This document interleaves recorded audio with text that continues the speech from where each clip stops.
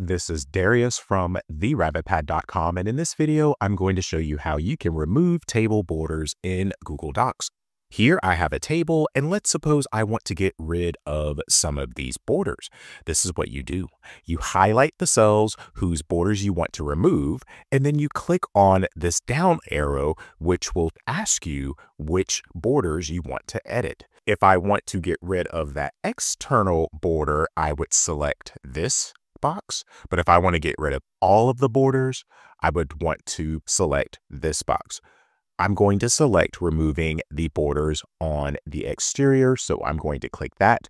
And then you'll notice that these three icons appear.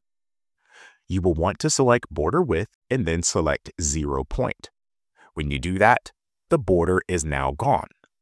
If you want to do that for an individual cell, you just need to click inside of that cell, click the arrow that appears in that cell, and do the same thing. So I'm going to click this because I'm really only editing one cell anyway, then select border width, and then select 0 point. And now that border is gone.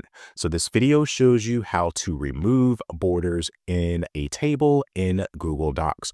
If you found this video helpful, please click that like button and subscribe to this channel to view more helpful videos in the future. Also, please be sure to visit my website at therabbitpad.com.